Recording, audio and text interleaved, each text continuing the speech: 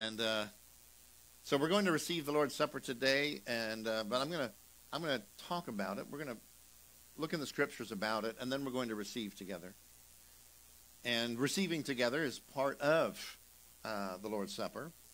So the Lord's Supper, do this in remembrance of me. Let's look at a passage in Acts chapter 20, verse 7. And as you're turning there, I'm going to pray. Father, we thank you for this moment where we're gathered together as your body. We come, Lord, and we incline our ears to your mouth to hear your words. We thank you that your word is a light unto our feet, a lamp unto our path. And we thank you for the Holy Spirit that we have received, that enlightens us. We ask you, Lord, for your encouragement, for your strength, and for wisdom. Help us to receive what you're saying to us in Jesus' name. Amen. Acts chapter 20, verse 7. Now on the first day of the week, what day is that, by the way? Some scholar in here help me. The first day of the week is Sunday. Now on the first day of the week, and according to the Hebrew reckoning in ancient Israel, they were numbered. The first day, the second day, the third day, and the seventh day would be Saturday. So the first day is Sunday, when the disciples came together to break bread. That's the Lord's Supper. And so right away, even in the scriptures, we see that Christians are meeting on the first day, on Sunday, having the Lord's Supper together. Paul, ready to depart the next day, spoke to them, and so then also they preached. So we have there's the grace of God revealed in the preaching and the teaching of his word, and in the receiving of the sacrament of the Lord's Supper. And they met together as a church on Sunday. And so Paul was ready to depart the next day and spoke to them and continued his message until midnight. And then that was just the intermission. Because this guy fell asleep and fell out the window and died. And they prayed for him, and he was resuscitated. And then he went and preached until daybreak. Y'all ready? So there was a meme I saw. There's a fine line between a long sermon and a hostage situation.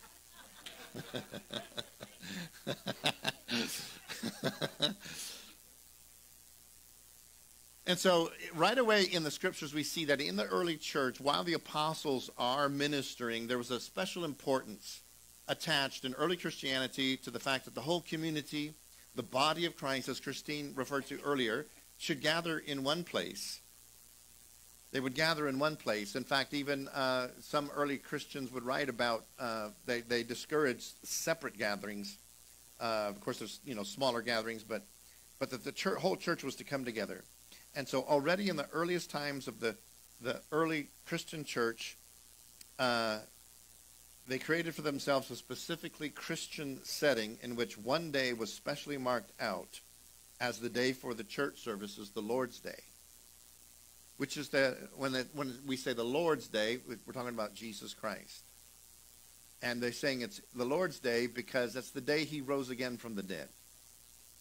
So we meet on Sunday morning because this is the day that Jesus rose from the dead. We see that in Acts chapter 20, 1 Corinthians chapter 16. In fact, Paul says in 1 Corinthians 16:2 that on the first day of the week, collect your offering. And so we do that too. That's a part of our religious worship, our spiritual worship. And there's also an early church document, first century, called the Didache, which means the teaching of the 12. And I'm going to read you just a small passage from it. It's in chapter 14 of that letter. And verse 1, it says, "And coming together on the Lord's day of the Lord, break bread and give thanks." By the way, there's another ecclesiastical term for the Lord's Supper of Eucharist, which is a Greek word that means giving of thanks. "Confessing beforehand your sins so that your sacrifice may be pure, and everyone having a quarrel with his fellow member, do not let them gather with you until they have reconciled so that your sacrifice may not be defiled." So notice the importance of stressing that we are to dwell together in unity, forgiving each other, right? Dealing with issues, right? But I wanted you to notice right away that, again, Sunday was very early in the scriptures, and then in the early church in the first century. We're talking the 100s. So actually the second century. But this may have been written as early as 70 A.D., the Didache. But from that moment early, the Christians are meeting on Sunday. And one of the things they would do is have the Lord's Supper. And so in the Didache, they quoted this from Malachi. For this is what was said by the Lord, in every place and time, offer me a pure sacrifice, because I am a great king, says the Lord, and my name is great among the nations. So Sunday is not the Jewish Sabbath or the seventh day, and that's not negated. That's still the Sabbath. As far as the seventh day, in his in prophetic even meaning there. But the Sunday of the church meeting together, and originally they're all mostly Jewish, but it was in deliberate distinction from Judaism. The first Christians selected the first day of the week, since on this day Christ had risen from the dead, and on this day he had appeared to the disciples gathered together for a meal. So not only did he raise from the dead on Sunday, the first day of the week, but when the disciples were gathered together for a meal, Jesus came and ate with them.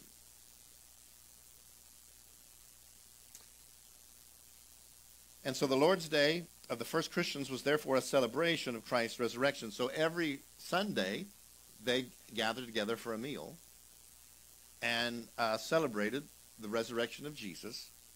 So each Lord's Day was an Easter festival, and they hadn't yet started just celebrating like Easter once a year. Every Sunday was an Easter celebration. And so sometimes this meaning of Sunday can be forgotten today by people. You know, they just know they go to church on Sunday. And some Christians even, you know, there's denominations where they're going to meet on Saturday because that was the Sabbath, the day God rested. And both are valid days.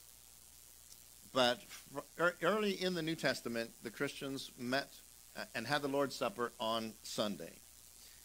And so we're dealing here with a specifically Christian festival day that was distinct from what the Jews were doing. Because the Jewish believers in Christ were distinct from the Judaism that didn't believe in Christ. And so, and it derives its meaning from Christ's resurrection. And so this gives us an important hint as the basic Christian meaning of all gatherings of the early church for worship. And so in the very earliest period, you know, there wasn't a special name for the day, just first day of the week, according to the Jewish system of chronology. And now by the Revelation, John calls it the Lord's Day. In the Didache, they're calling it the Lord's Day, the first day.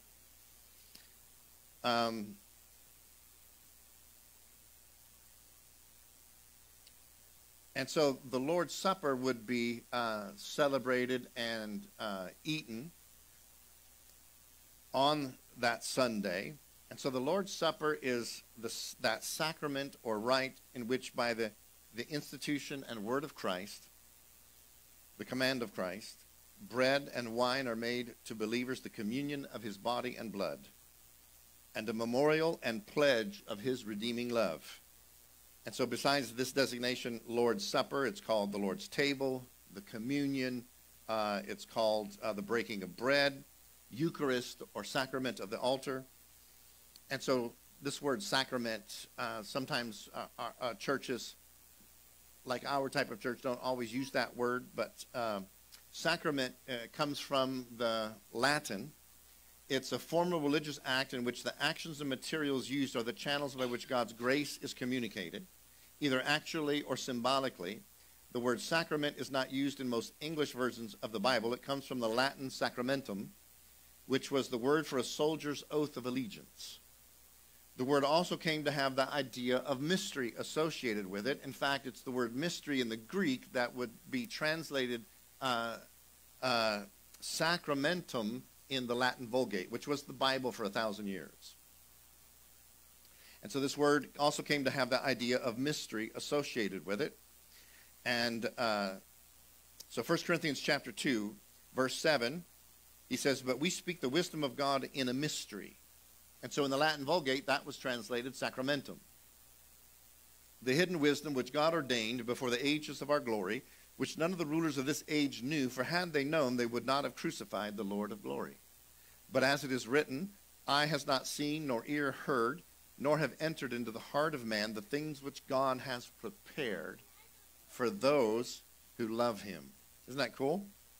So Jerome translated the Latin Vulgate, and so he translated the Greek word mysterion, that we have in English mystery, by the word sacramentum.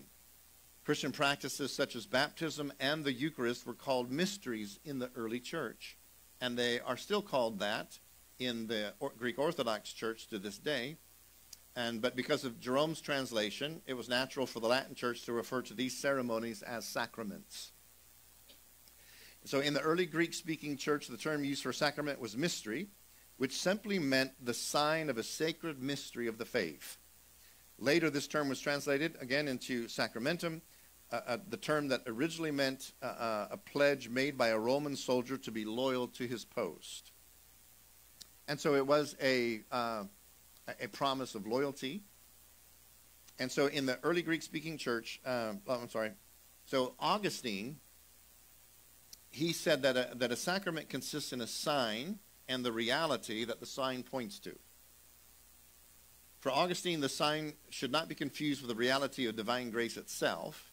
Each sacrament possesses a visible sign. So baptism, there's a visible acting out. And when we eat the Lord's Supper, there's a visible act of eating. And so each sacrament possesses a visible sign and a word that explain the nature of divine grace received through it. And so when sacramentum, this word was adopted as an ordinance by the early Christian church, the Latin word sacer, holy, was brought into conjunction with the Greek word mysterion, a mysterious act or rite. Sacramentum was thus given a sacred, mysterious significance that indicated a spiritual potency. Isn't that cool? Let me say that again. Sacramentum was thus given a sacred, mysterious significance that indicated a spiritual potency. Potency has to do with capability, with power, with ability. And so this power was transmitted through material instruments and vehicles viewed as channels of divine grace and as benefits and ritual observances instituted by Christ. St. Augustine defined sacrament as the visible form of an invisible grace, or a sign of a sacred thing. Similarly, St. Thomas Aquinas wrote that anything that is called sacred may be called sacramentum. It is made efficacious by virtue of its divine institution by Christ in order to establish a bond of union between God and man. And also the Lutheran and Anglican catechisms defined it as an outward and visible sign of an inward and spiritual grace. And so this term is a great expression for a sign or symbol of a sacred thing, occasion, or event imparting spiritual benefits to participants. So I'm preparing you that when we receive the Lord's Supper, this is an outward sign of an invisible spiritual grace that provides benefits to the receiver. The sacraments are an institution for the perpetuation of the union of God and man in the person of Jesus Christ. When we're baptized in identification with Jesus Christ. When we eat the body and blood of the Lord, we're participating in Christ. And so in the person of Jesus Christ, through the visible organization and constitution of the church, which was viewed as the mystical body of Christ. So there's an aspect in which when you partake of the Lord's Supper, you're coming into communion with Jesus Christ himself and the rest of his body. So, a simple and appropriate definition about these sacraments is to say that it is an external sign by which the Lord seals on our consciences his promises of goodwill toward us. In order to sustain our faith And we, in turn, testify our loyalty towards him as we participate in it. One of the things we do when we're baptized, we're testifying to our commitment and our loyalty to Christ. Each time we partake of the Lord's Supper, we're also pledging our loyalty to him as he committed himself to us, both before himself and before angels as well as men. We may also define more briefly by calling it a testimony of the divine favor toward us, confirmed by an external sign with a corresponding attestation of our faith towards him. So also partaking of the Lord's Supper then is a demonstration and an expression of our faith in his body and his blood and what that has accomplished for us. Amen? And so mysteriously the sacraments are used by God to confirm divine promises to believers and are somehow the means by which the recipient enters into the truths which they represent. And so the eating of the bread and the drinking of the wine becomes this point of contact to release your faith in the promises God put into his body and his blood for you. And so, as St. Thomas said, that anything that had the mystery of God's gospel, his power, could be called a sacrament. And so, but at some point, the kind of many churches, Eastern Orthodox, Anglican, Roman Catholic, they kind of decided on 7 sacraments. But even within those 7, they established the 2 that were dominical, that had the dominion, that they were the highest sacraments. And some Protestant churches really only talk about 2. And what are those 2? Baptism and the Lord's Supper. So a sacrament is a Christian rite that is recognized as being particularly important and significant.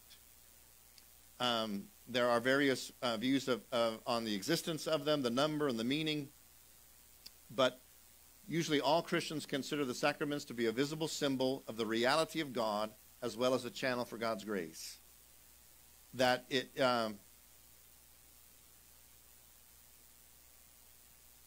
so again, the 2 primary sacraments are baptism and the Lord's Supper.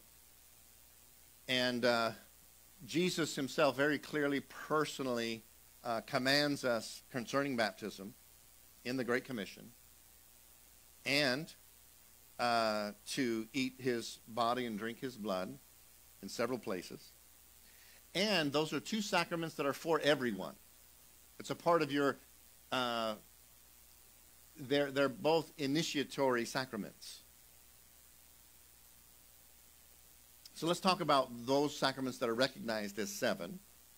There's the sacraments, and they're kind of grouped in different kinds. The sacraments of initiation are baptism, the Lord's Supper, and confirmation. Now, at confirmation, oil would be anointed on the recipient, and the Holy Spirit is to come upon that person. So as a Pentecostal church, we definitely believe in this. We believe in the baptism of the Holy Spirit. And so these are all sacraments of initiation. Then there are sacraments of healing. One is healing for the soul, confession and repentance. That's reconciliation. And the anointing with oil for those who are physically sick. And so we believe in that, don't we? So it's for anyone who would be sick. Then there is sacraments of vocation. Matrimony. That's a thing Jesus has told us to do, originally from the beginning. And so there is an impartation of God's grace when a man and a woman are married. And they become one flesh. So do you notice there that there's mystery in there? How does that happen? Yeah, it happens though. But involved with any of these sacraments is the faith of the participant in the promise of God. So, so sacraments of vocation are only for those who choose to enter into this vocation. You with me?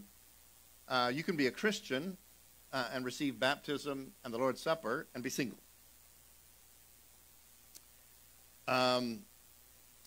So matrimony is the first type of the sacrament of vocation. So what's holy orders? When you go into the ministry. When hands are laid upon and a man or a woman of God and they're ordained into the ministry through the laying on of hands.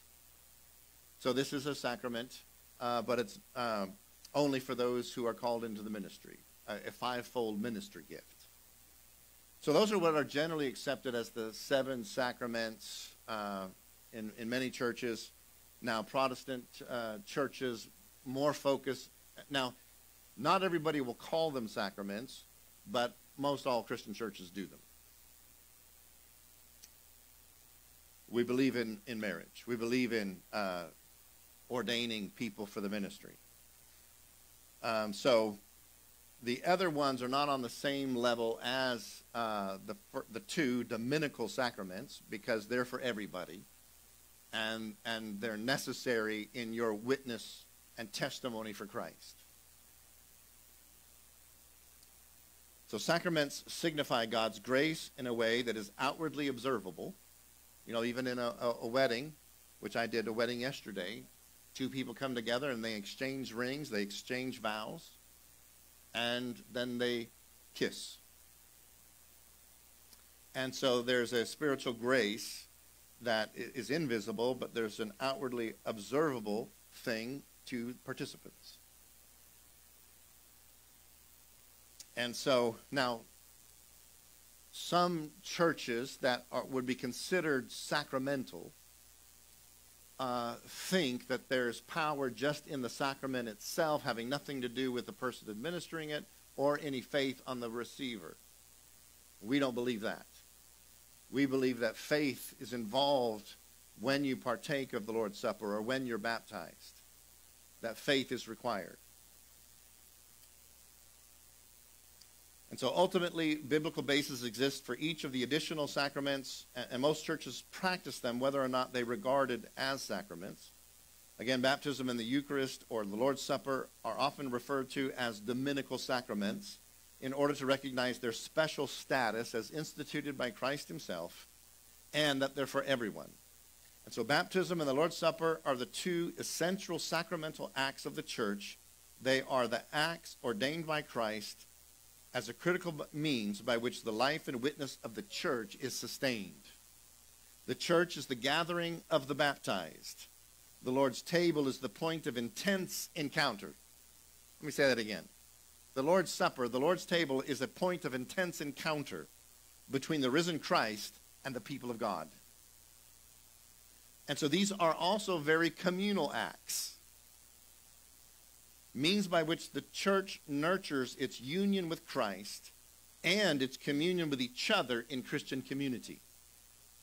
They are the means by which the church lives in dynamic communion with the ascended Lord Jesus Christ and knows experientially the grace of God. So the Reformers in the Reformation found distinguishing marks of sacraments, number 1, in their institution by Christ, in their being enjoined by him upon his followers, in their being bound up with his word and revelation in such a way that they become the expressions of divine thoughts, the visible symbols of divine acts. And as baptism and the Lord's Supper, their unique place in the original revelation justifies us in separating them from all other rites and ceremonies. And so they're a part of the historical gospel. They're classed together in the baptism, and the Lord's Supper are 2 of the most distinctive rites even from the Old Covenant. In baptism, there is forgiveness, cleansing, and spiritual quickening. Those are associated with baptism. And with the Lord's Supper is declared to be a participation in the body and blood of Christ. And so when Jesus wanted to explain to his disciples what his death was all about, he didn't just give them a theory, he gave them a meal.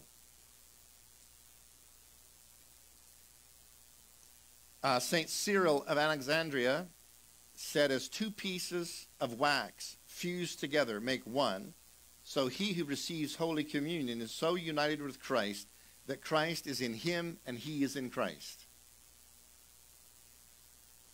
The Lord's Supper is the central act of Christian worship. It is a prophecy, a pledge, and a prelude to that supper table of the Lamb, the wedding supper of the Lamb, when we shall sit down with Abraham and Isaac and Jacob in the kingdom of our Father. So there are three historical reenactments of communion. There is the Passover, there is the manna, and there is the showbread that was in the tabernacle. The bread that was in the holy place inside the tabernacle. And so Jesus is the manna, the living bread come down from heaven, this supernatural provision to feed us. He is the showbread in the tabernacle, in the temple, that was holy bread. And he is the Passover lamb. So 5 elements of communion: unleavened bread, the juice from the grape, the assembly of Christians on Sunday was practiced by the early church.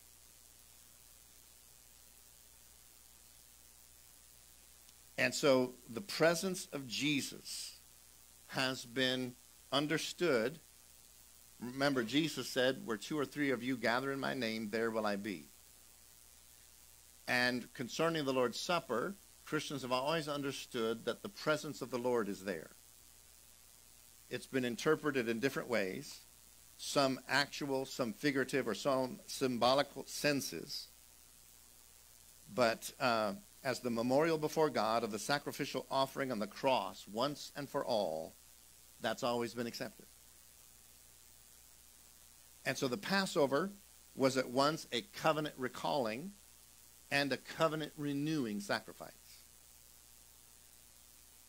And the Eucharist, or the Lord's Supper, as corresponding to it, was instituted at the time of the Passover's yearly observance and of the death of the true paschal lamb, of whose death it is interpreted the value and the significance. And so the Lord's Supper is like baptism in possessing all the elements of a sacrament. Baptism is an initiatory sacrament. It testifies to a primary identification with Christ, without which one is not a Christian at all, while the Lord's Supper is a continuing sacrament. So the Lord's Supper is an initiatory rite, but it's also a continuing sacrament. We continue to be nourished by the Lord's Supper. And even as baptism is communal, as you see someone else be baptized, you're participating in that also, remembering your own uniting with Jesus Christ through baptism. So the Lord's Supper is a continuing sacrament meant to be observed again and again, as often as you drink it, as Jesus said, throughout the Christian life. And so let me say this to you, that the character of the Lord's Supper is seen in its past, its present, and its future significance. We look at the past of what Jesus did on the cross for us. We remember his death, his burial, his resurrection. And it's present that when we eat, we have his promise to be present with us, that he will come and sup with us, that we are to be nourished presently when we receive it. And we're also rehearsing a future dinner, the wedding supper of the Lamb. And so, first, it has past reference to Christ's death, which we remember and honor. It's a memorial. Second, it has a present reference to our corporate feeding on him by faith, with implications also for how we treat our fellow believers. So let's read this. 1 Corinthians chapter 11, verse 17. Now, in giving these instructions, I do not praise you, since you come together not for the better, but for the worse. For first of all, when you come together as a church, I hear that there are divisions among you. See, there should not be divisions among us. And in part, I believe it. For there must also be factions among you, that those who are approved may be recognized among you. Therefore, when you come together in one place, it is not to eat the Lord's Supper, for in eating each one takes his own supper ahead of others, and one is hungry and another is drunk. In other words, some people are being gluttons with what they brought, and they're eating it themselves and not sharing.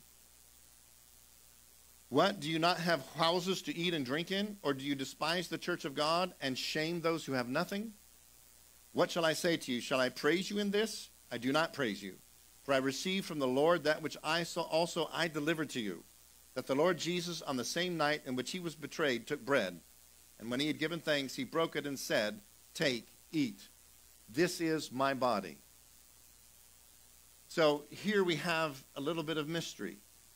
He hands the disciples bread and he says, take, eat. This is my body. We don't believe in transfiguration, transubstantiation. But we don't have, and the early church they just left it a mystery. But they recognized that Jesus said, this is my body. That when you eat the bread, you should reckon that you are eating his body. Take, eat, this is my body which is broken for you. Do this in remembrance of me. In the same manner, he also took the cup after supper, saying, this cup is the new covenant in my blood. This do as often as you drink it in remembrance of me. For as often as you eat this bread and drink this cup, you proclaim the Lord's death till he comes. And then verse 27, the subheading here we have is examine yourself. Therefore, whoever eats this bread or drinks this cup of the Lord in an unworthy manner will be guilty of the body and blood of the Lord. But let a man examine himself, and so let him eat of the bread and drink of the cup. For he who eats and drinks in an unworthy manner eats and drinks judgment to himself, not discerning the Lord's body. In other words, not realizing, not recognizing that this is the Lord's body that I'm partaking in. So there's two ways someone could do that: by not recognizing that I'm partaking of the sacrifice of Christ, that I'm being nourished by his body and his blood, and not understanding what that means, and so then failing to receive what that is. Then also, by failing to discern the Lord's body as one, if I'm mistreating the body, and then I partake in Christ's body in which he laid his life down for me, and I'm not laying my life down for my brothers and sisters, that's also to partake unworthily. Or to fail to discern the Lord's body. To not recognize that as I partake of Christ, I've been joined to you. And to forgive, yes, as he has forgiven me. In fact, Jesus said, if you don't forgive others, he won't forgive you. So, verse 30, check this out. He says, for this reason, the failure to discern the Lord's body, many are weak and sick among you, and many sleep. That means dead. For if we would judge ourselves, we would not be judged. But when we are judged, we are chastened by the Lord, that we may not be condemned with the world. Therefore, my brethren, when you come together to eat, wait for one another. In other words, recognize the value of each other. Value each other as much as you value Christ. But if anyone is hungry, let him eat at home, lest you come together for judgment, and the rest I will set in order when I come. And so, third, again, is the future reference as we look ahead to Christ's return. So, that first Sunday, after Jesus rose from the dead, and they gathered for a meal, and Jesus met them in that meal and ate with them. And so, every time we're partaking of the Lord's Supper, we're doing so with an expectation of him meeting with us, to be present with us in the meal, invisibly. But we're also looking forward to a time when he meets presently, visibly with us. We're looking forward to that meal to come. And so preliminary self-examination to make sure one's frame of mind is as it should be is advised, as we just read. So let me tell you, in the scriptures, there is one of the oldest prayers that was prayed after receiving the Lord's Supper. It's in the scriptures. In 1 Corinthians 16, it's left in the Aramaic. And in the book of Revelation, it's the Maranatha prayer. And it was associated with the Lord's Supper. And so they would pray it, after receiving the Lord's Supper, come, Lord Jesus. It's expecting, again, for him to come and meet us at that meal.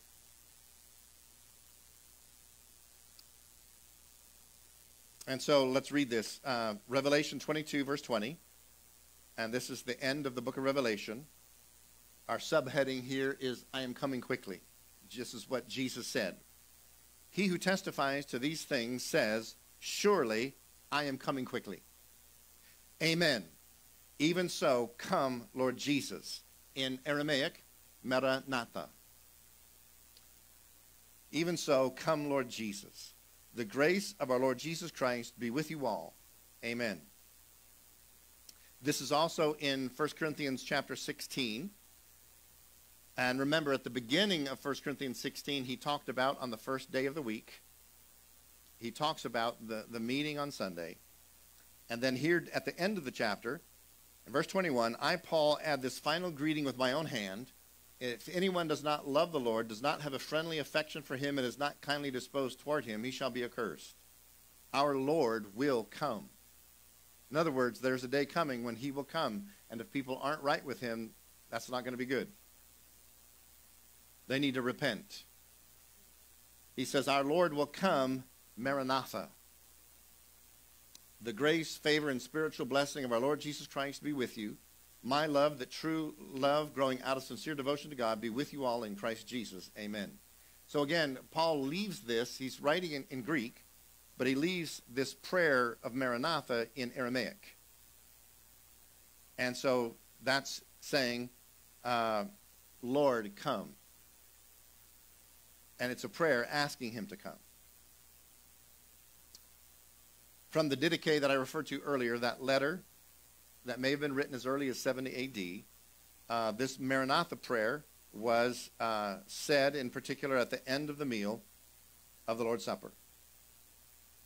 And so the fact that this prayer is handed down by Paul, untranslated from Aramaic, and that it continued in its original form until the time of the composition of the Didache shows the extraordinarily important role which this oldest prayer of the early Christian community must have played.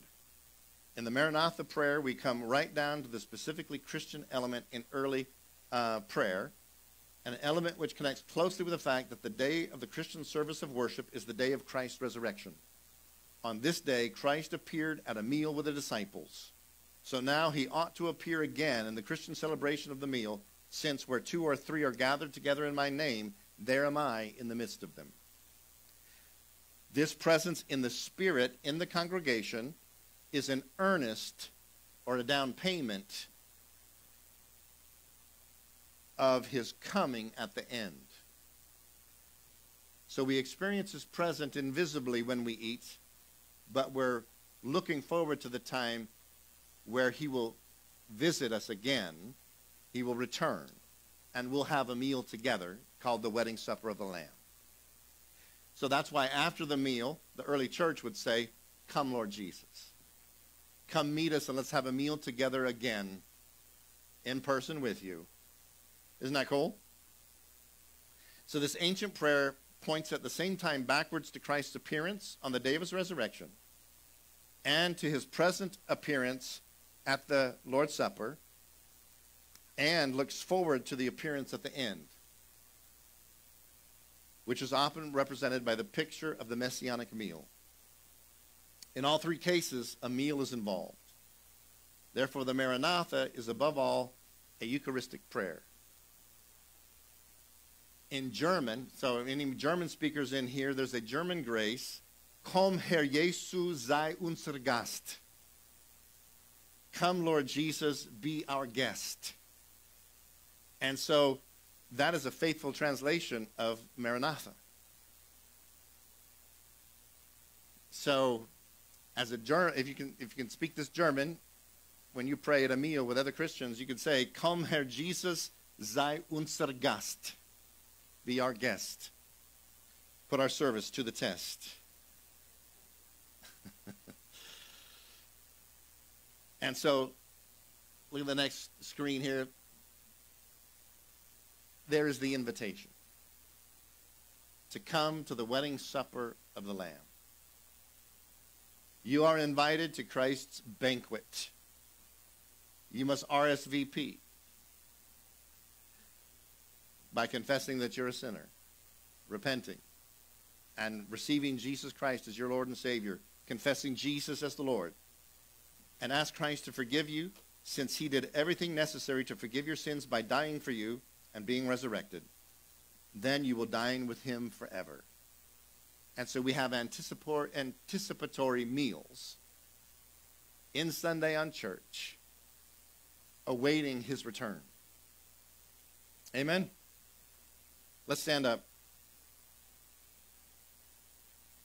So we're going to get ready to receive the Lord's Supper today. And let me just read this to you real quick from John chapter 6.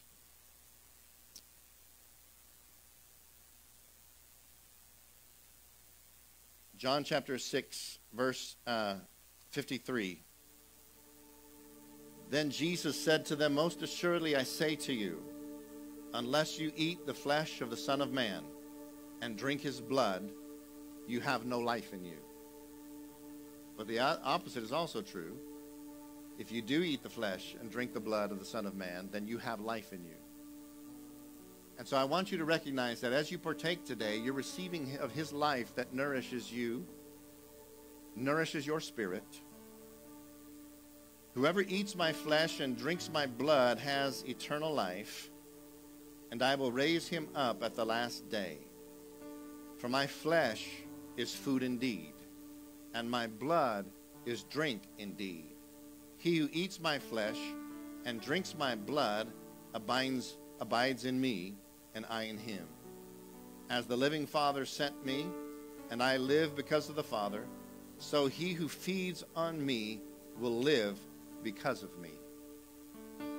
This is the bread which came down from heaven, not as your fathers ate the manna and are dead. He who eats this bread will live forever. So I'm going to invite you to come to the front to receive the elements of communion. We're going to invite you to come starting with the first row.